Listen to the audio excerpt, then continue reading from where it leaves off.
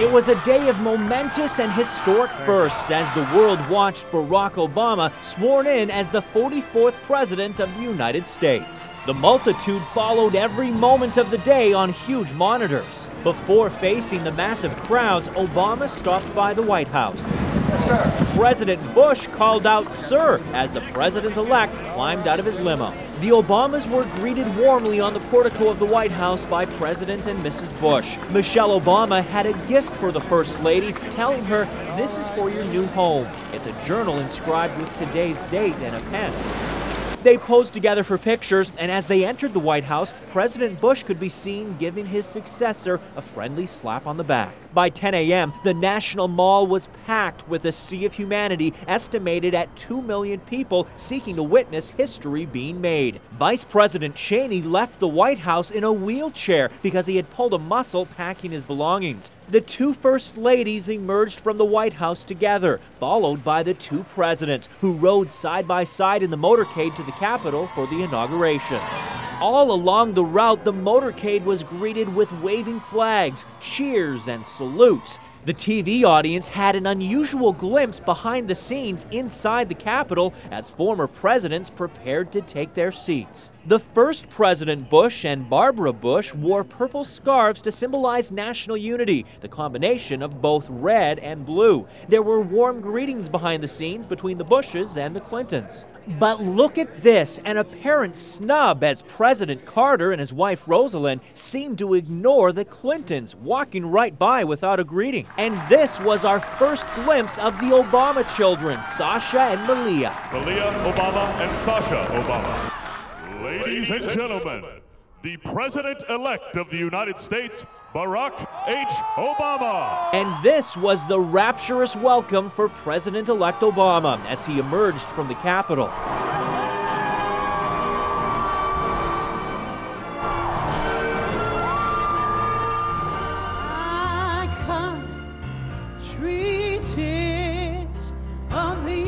Aretha Franklin sang "My Country 'Tis of Thee" as the atmosphere of electric anticipation mounted among the crowds. The nation's first Catholic vice president, Joe Biden, took his oath of office. That I will support and defend the Constitution of the United States. And then a moment to be etched in history. America's first black president took the solemn oath of office on the Bible held by Michelle that Lincoln used in his inauguration. There was a moment of nerves as the Chief Justice flubbed the words of the oath of office. I, Barack Hussein Obama, do solemnly swear that I will execute the office of President to the United States faithfully. That I will execute the office of President of the United States. President of the United States faithfully. And will, to the best of my ability. And will, to the best of my ability. Preserve, protect, and defend the Constitution of the United States. Preserve, protect, and defend the Constitution of the United States. So help you God. So help me God. Congratulations, Mr. President. As "Hail to the Chief" and cannon fire echoed across the mall, there was a thumbs up for the new president from daughter Sasha and a hug from her sister Malia. Thank you. In a somber inaugural speech, President Obama challenged America to reunite to meet the tough challenges of the future. Today, I say to you that the challenges we face are real. They are serious and they are many. They will not be met easily or in a short span of time. But know this, America, they will be met.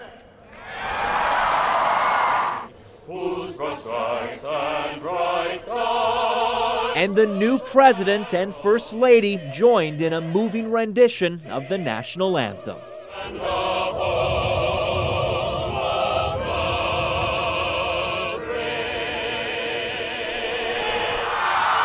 There was a triumphal parade back to the White House with the Obamas walking Pennsylvania Avenue, acknowledging the ecstatic support of the crowd.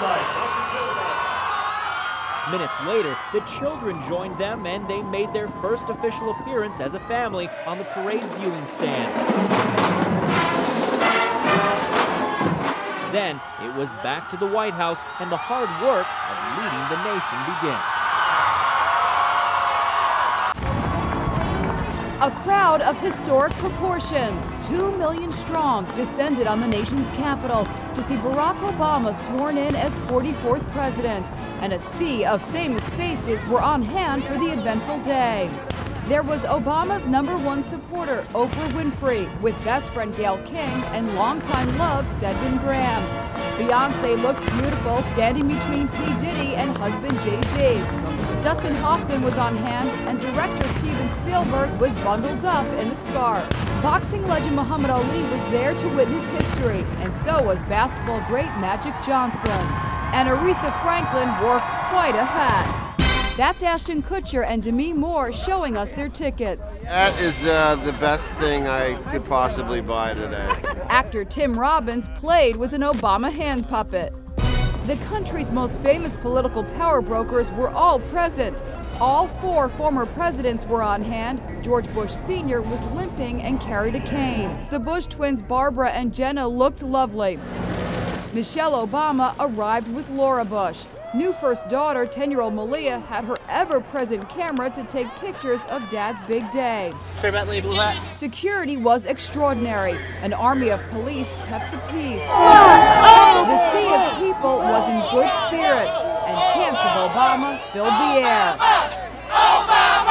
The move for some turned from elation to frustration as the long wait for access to the National Mall stretched on and the crowd started to chant, "Let us in, let us in." Cops struggled to control the chaos. I will need to see your silver tickets in the air! This man gave up after waiting for 3 hours to get in. There were people pushing fences over and running over to the USS Grant statue, and people getting hurt and stuff. And this ticket holder was in tears. We work for a labor union. And walking, and this is not right. Let's move it. April Woodard was in the thick of it. I think this is as close as I'm going to get. I'm supposed to be over there by the field, but right now they've blocked it off so we can't get any further. It took her nearly 3 hours to make her way 5 miles through the crowd. Deborah Norville inched along through traffic with Missouri Senator Kit Bond. I have never seen the crowds and the enthusiasm that we've seen here. Next stop, inauguration. Security was tight for everyone. This video is from Deborah's own video camera, shot from her seat near Obama. An incredible view of the sea of humanity Obama saw when he took his historic oath of office. And God bless the United States of America. The whole world stopped to watch Obama's historic swearing in. Here's our Megan Alexander. Massive crowds packed New York's Times Square, cheering with their eyes glued on the giant monitors above. And school came to a halt across the land as students watched history unfolding. Thousands of kids crowded into New York's Harlem Armory for the momentous occasion. And the celebration's not just in Washington, D.C. Here in New York at the Harlem Armory, these students said they wanted to see history in the making. This is one day of school they didn't want to miss. Barack H. Obama. The event was carried live at an IMAX theater in Los Angeles. Do solemnly swear. In homes throughout the USA, people gathered with family and friends for viewing parties, like this one hosted by Penny Johnson, who played America's first black First Lady on Fox's show 24. This is so special. I can't, words can't describe it.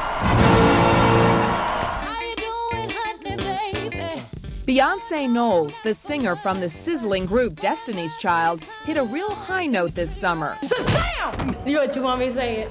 Oh, God. Shazam! She's parlayed a successful singing career into a big screen role in the film Austin Powers in Goldmember. The future better get ready for me, because I'm Foxy Cleopatra, and I'm a whole lot of woman. It was my first movie. I was around all these legendary people, and I learned so much every day, and I laughed every day, all day. She really was on that screen like she belonged there, and I think people really, I think are going to start writing roles for her because she did have such a big impression in Goldmember. Shut your mouth. Now don't think for a minute that the hit movie role, hot songs, magazine covers, and commercials are part of an overnight success story. Not by a long shot.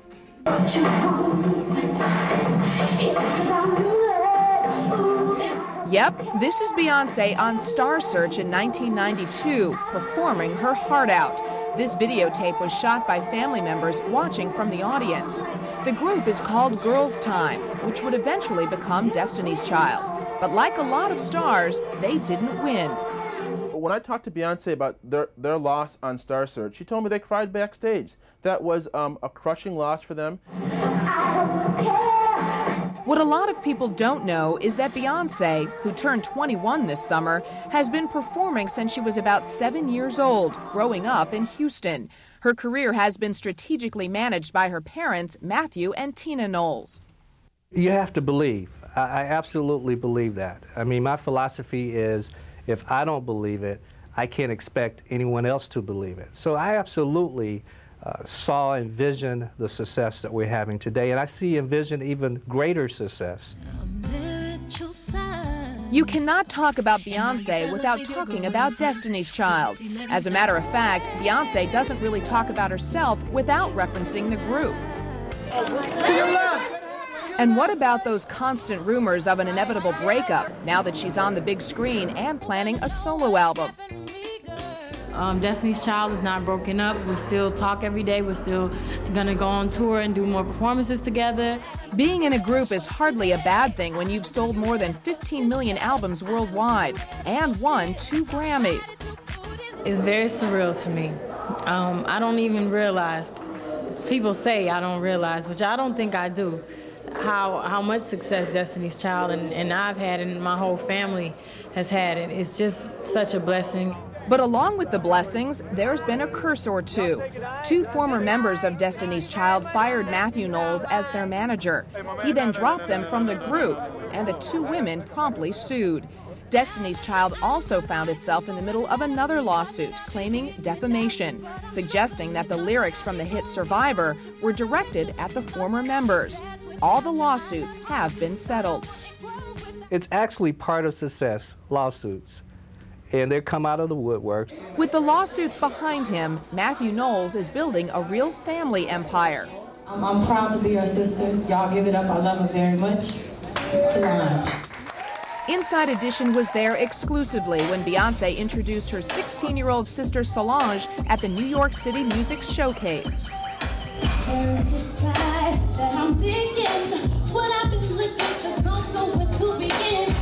Afterwards, our cameras were in the dressing room, and the sisters couldn't stop talking about each other. I am very, very proud of her. I definitely just look up to her, and so much that I know I wouldn't know if she wasn't my big sister, so I'm just really appreciative of that. Oh, wow. Come on, Keisha. Charles Smith Jr. acts like any other 9-year-old kid. He runs. He plays.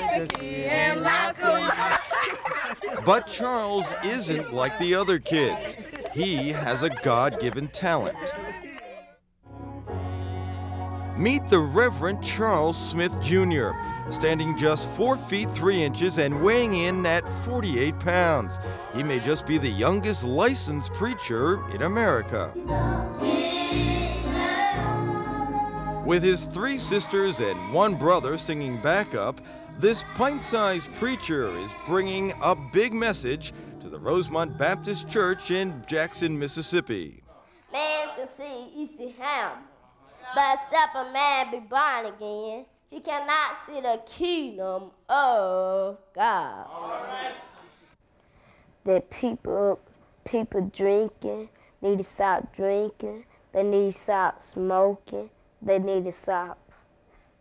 They need to stop gambling their money. But how did Charles find his calling at such a young age?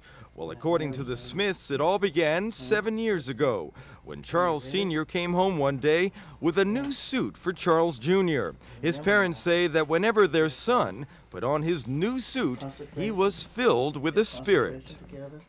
When people see him at his age, they can more see God than anything, because if a little child like that can preach with such power as he does, then most people know that it comes from God. As little Charles grew older, his desire to preach grew stronger. He decided he would dedicate his life to the faith by becoming a man of the cloth, a very young man of the cloth.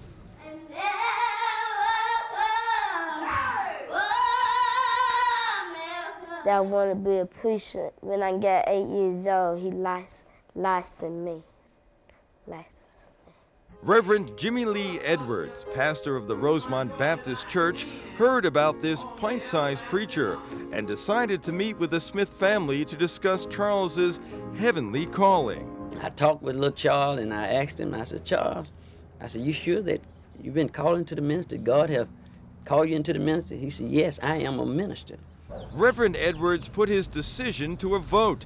The members of his church agreed and Charles was ready to begin spreading God's word.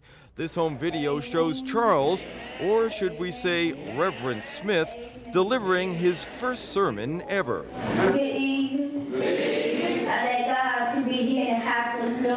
He knew being a preacher would be a tall order.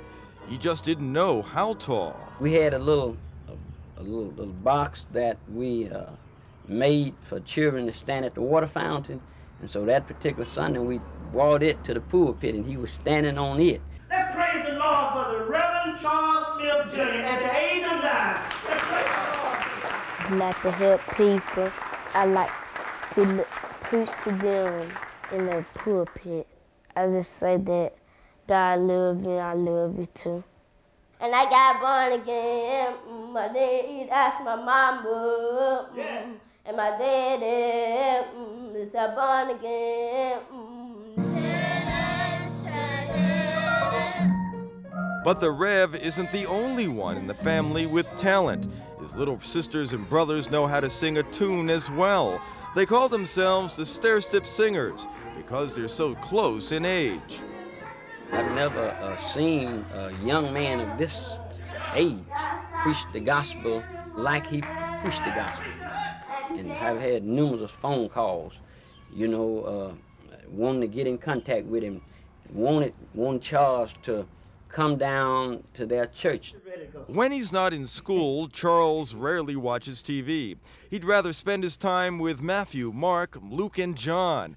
But despite Charles's heavenly vocation, underneath it all, he's just an ordinary kid. You're a legend, and you haven't stopped. How do you stay current? How do you keep your finger on the pulse of what's happening? And I'll tell you this, you know fashion, you know music, you know what's going on. How do you stay involved? I hope that I do have my finger on that. I'm not sure. I hope so. I think you do. I mean, you know, are you reading magazines? How does Aretha stay current and keep us excited? Growth. It's the growth element. That's what it is. I certainly don't want to be dated by any means, and it's the growth, a constant and evolving growth. So when I got the assignment to interview her, I was both excited and nervous. I was excited because it's the great Aretha Franklin. I was nervous because it was the great Aretha Franklin, but it was incredible. It's one of the greatest interviews I've ever done in my career. She has a very down-home way about her. And I was telling her that my father's from the South and a bit about my mother and how I grew up in Detroit.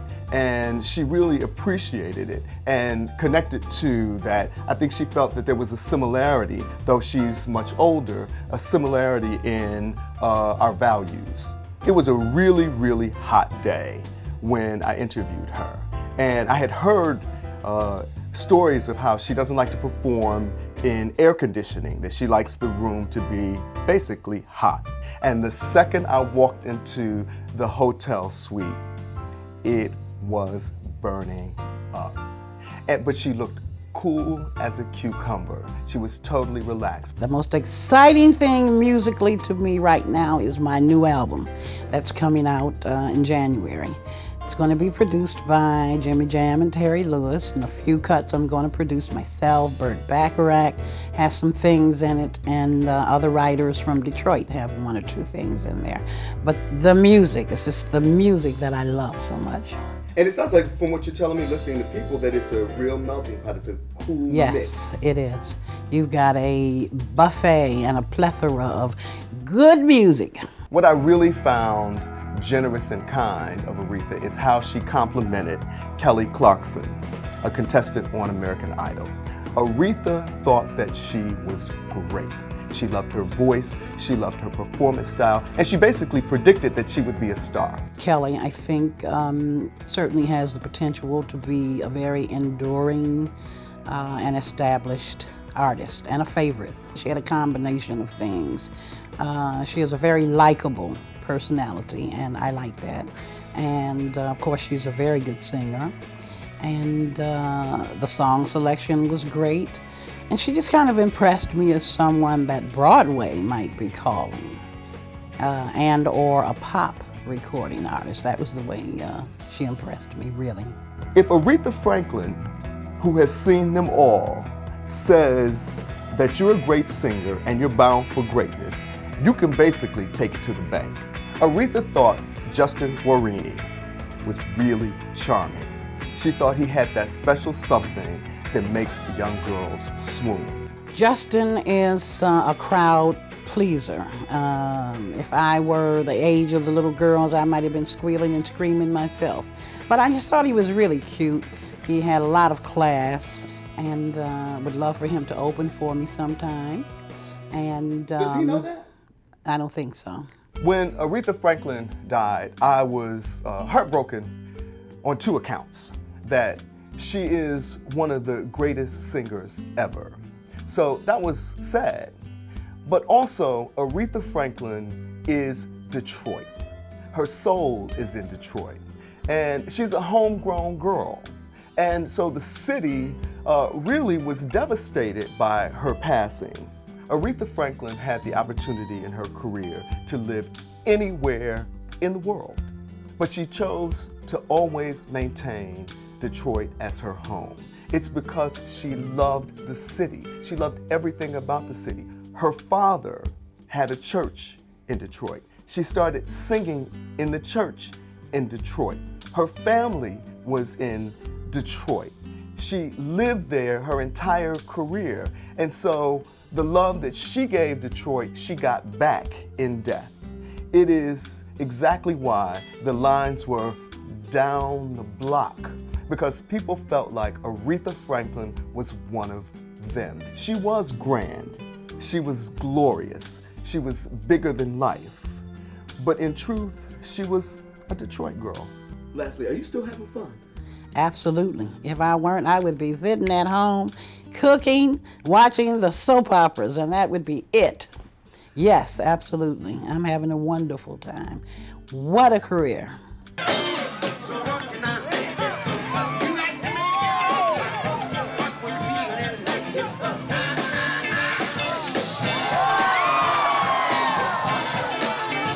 So you can imagine how excited I am. I'm about to meet the Godfather of Soul.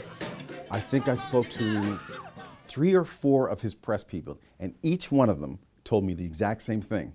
They said, you must refer to him as Mr. Brown. Do not call him James. And so of course, you know, they put the fear of the Lord in you, and then that's all you're thinking about. That's all you're thinking about as you're about to go meet the Godfather of Soul. Do not call him James Brown. So I'm thinking, as I walk in the room, I've got to call him Mr. Brown. So I walk in, I introduce myself, and I say something like, hello, Mr. Brown. He says, call me James. But before the show even starts, we're actually going to go backstage into the dressing room to talk to the Godfather of Soul himself. Hello. How are you? It is a pleasure to meet you. God bless you, son. How are you? Fine, thank you. I'm Les Trent from Inside Edition. And the one thing I remember most about him was just, he was so warm and inviting. It was almost as though he felt like he was a mentor to this, in his eyes, young black reporter, because he sort of spoke to me in that sort of tone where he was just like a fatherly figure giving advice. People say that you look incredibly young, especially out there. I mean, obviously this keeps you young. I thank God and her keep me young.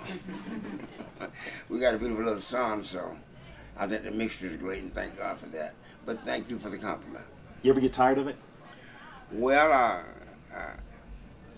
I get tired if the business don't go correct, you know. on somebody I really go through it with is me and Mr. Bobbitt over there, my manager. We want to do things, and we want to do things 25 years ago that just happened today. I mean, people don't move fast, not when it's positive. Right. They move fast when it's negative, but we want to do what we can to keep things straight. And I watch Inside Edition a lot too, my wife. Excellent. Yeah, we watch it a lot. It's great, and very informative and very educational and entertaining too. And we love you over there. Do you think you'll ever retire? Yeah, I'll retire when God put the last breath, put the last breath out of me. Now I may not be jumping across the stage because your legs go, because I was an athlete and your legs leave. But I won't ever quit because we got projects that we got some projects that it's like over the gin mill, turning out the different things.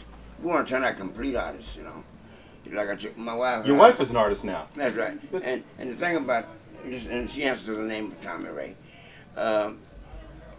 Talented people that don't get a complete shot at it, and they need that. The Apollo Theater is always the Apollo Theater with me, and it's very important to people because it's a mecca of opportunity for people that don't think they can make it. Now, I didn't make it through the Apollo, but we need that concept. We had that same thing in Augusta, Georgia called the Lenox Theater, and that's the way I made it, being shown to the people. So we've got to give our kids a break. You wonder why? You find a lot of crime and criminal things happening to different people in different areas because they don't have anything to do. They don't have anything on their mind. Young people don't have anything on their mind. What they can have on their mind? You watch the war, you watch all this other stuff. We've got to push entertainment, more sports, and more family discipline. Well, I mean, it's an incredible feeling when you think that you've spoken to this icon, and then 6 months later, you're covering stories about his funeral. It was sometimes in this job you just pinch yourself. You say, "Wow, I can't believe that I met this person. I can't believe I was sitting right across from them, and how warm and engaging they were." And it's a bittersweet feeling to meet somebody who is such an icon and then to lose them so soon afterwards. He really was. He was an icon. He was a civil rights leader. He had a message in his music that was empowering for African Americans back in the 60s and 70s, and it was just incredible. You know what, guys? Have a great show tonight. It is a pleasure to meet you, sir. Well, I hope you live 200 years, and I live 200 years minus 1 day. So I never know beautiful people like you on Inside Edition that passed away.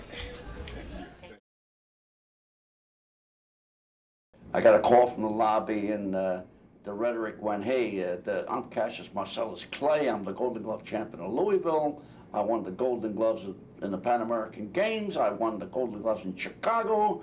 I want to talk to you."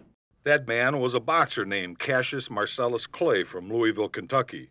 And by 1958, when he met the man who was to help him become the greatest, Clay was already learning to be an incredible self-promoter. There was a talk that was to change sports forever and take boxing out of the era of the dingy, smoke-filled arenas into the world of multi-million-dollar entertainment. But first, Cassius Clay had one final amateur title to win, the gold medal at the 1960 Olympics. Angelo Dundee quickly realized he had a future world heavyweight champion on his hands. I could see his enthusiasm, his desire, wanting to know every little thing. And in 1964, against Sonny Liston, Ali took his best shot at the world title.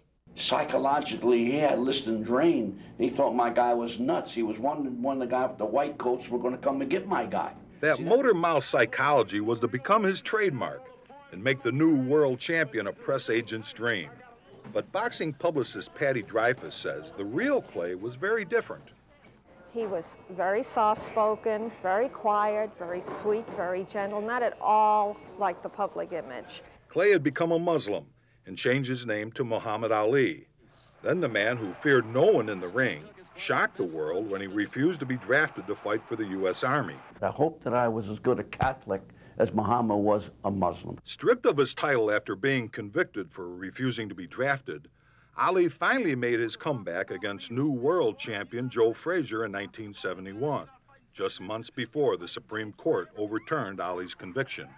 I want him like hog wants slop.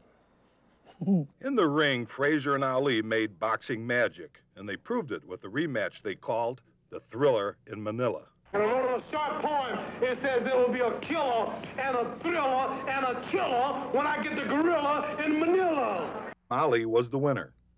On Sunday, April 14th in Philadelphia, there is to be a tribute to both Joe Frazier and Muhammad Ali to commemorate the 20th anniversary of the fight of the century. Ali was to lose and regain his title, but by 1979, 2 decades of boxing had taken their toll, and he retired a champion. But he didn't retire from the world spotlight. Although he's since been diagnosed as suffering from Parkinson's syndrome, he met Iraq's Saddam Hussein just weeks before war broke out. Returning to America with a group of hostages, he persuaded the dictator to release. So many people came up to him for handouts, and he was so willing to help anybody and everybody. He would never say no. These days, Muhammad Ali may no longer be able to float like a butterfly, sting like a bee. But Angelo Dundee insists that no one should feel sorry for the man they still call the greatest. Nobody has to have any swan songs for Muhammad Ali. Muhammad's a happy individual.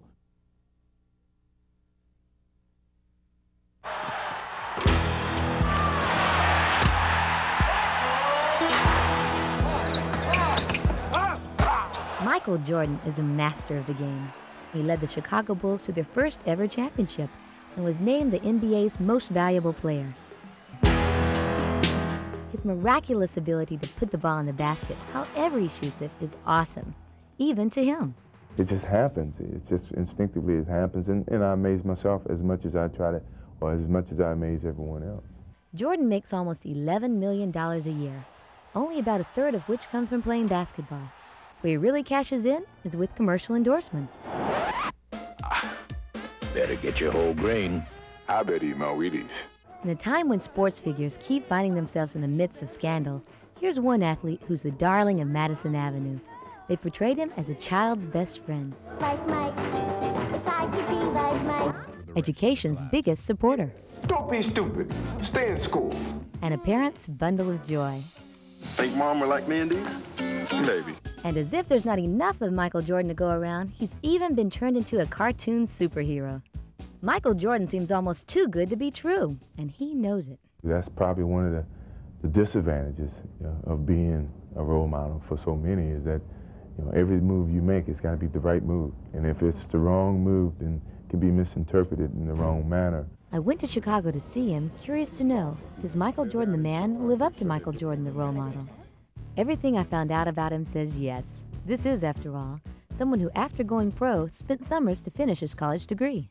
I was very fortunate that my parents really taught me what was right and what was wrong. His mom and dad still follow him to games, just as they did while he was growing up in North Carolina. He's a very private man who keeps his wife and 2 small boys out of the limelight. To Michael, basketball isn't everything. You have do a lot of charity work. I started receiving criticism for not giving back enough. And I guess maybe that's because I don't publicize a lot of things that I try to do in terms of giving back to the community.